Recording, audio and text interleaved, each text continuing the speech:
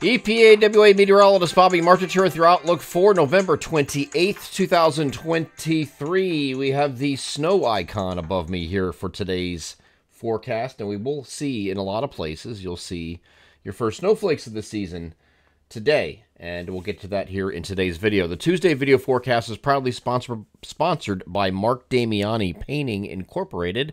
With the winter season settling in, you'll probably be spending a little bit more time inside over the next few months.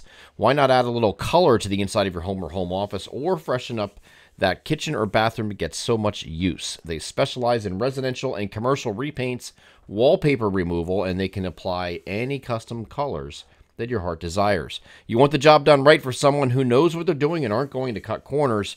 Mark Damiani Painting is a family-owned and operated business with 40 years in the business, so you can't go wrong with their exceptional attention to detail and great customer service, serving the southeast PA counties of Montgomery, Bucks, and Chester. Call them now to schedule a free estimate at the phone number above me here in the video, 484-571-9233.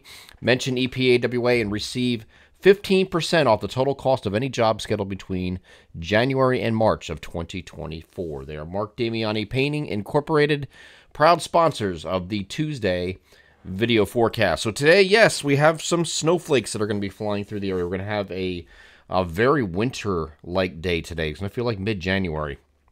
High temperatures today are going to be in the 30s region-wide. And you see above me the temperature spread right below that icon that shows the snowflakes. 32 to 38. 32 to 38 is a temperature spread across the region. That 38 is going to be in our far southeastern areas. And most of your interior areas are going to be between 30 and 35 today, or 32, 35. Pretty chilly day across the region. And on top of that, we're going to have some windy conditions. And here's what it looks like for wind here. Now, this is the total accumulated winds through the day. So this is showing the max gusts that we're going to see throughout the day. But if you went through several of these hours in the afternoon, it's going to be pretty much the same almost every hour.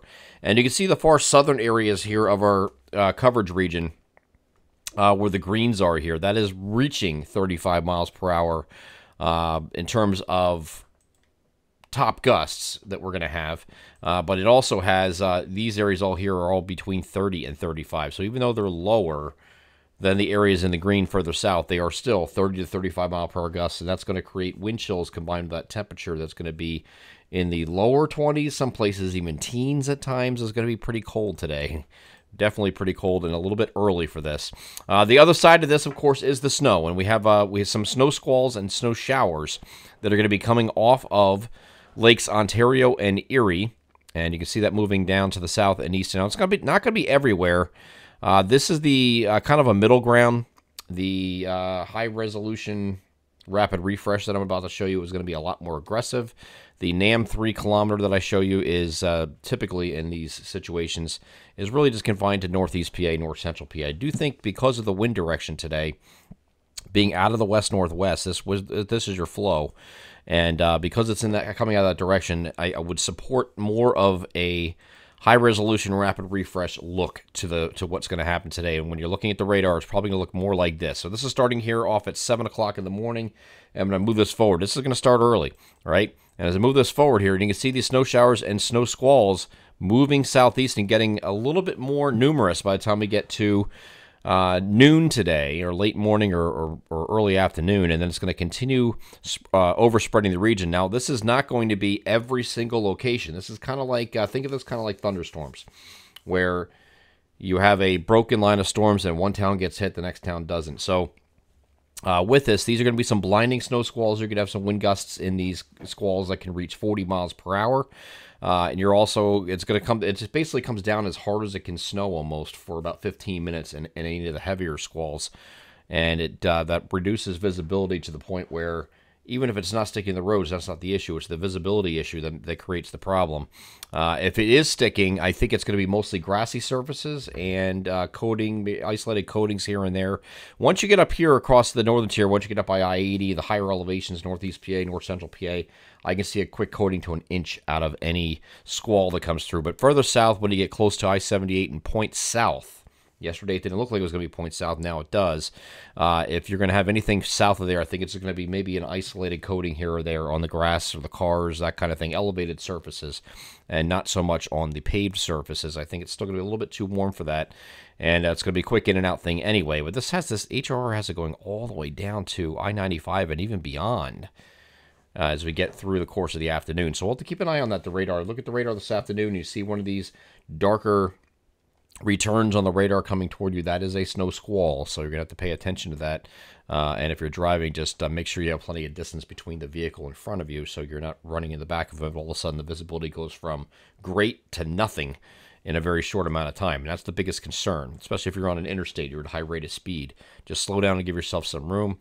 This is a classic snow squall sounding that we see deeper in the winter typically, but we can see the there's a very sharp drop off in temperatures here as you go up with height. This is known as lapse rates. Okay, so your lapse rates are your temperature drop for every kilometer in elevation. And in this case, we're talking about 9 degrees Celsius drop for every kilometer of altitude that you go up above the ground. So that's a pretty sharp gradient. And because of that, that's going to lead to the potential for snow squalls in this case. Okay, so I think that's what we're dealing with today. And it's pretty cut and dry. Some areas will just have some lighter snow showers or flurries. But if you get on one of those heavier squalls, just make sure you are aware. This is one of those stay aware days with these snow squalls. After this point, still remains cold on Wednesday. We're getting rid of the snow part of it. We're getting rid of most of the wind. So the wind here on Wednesday is going to be significantly less. And then we get to Thursday, we're going to have this trough starting to lift out. So it's going to be a quick cold shot, hey, winter's on its way. We're going to let you know it's on its way and give you a rude awakening type thing each of the next 2 days, especially today.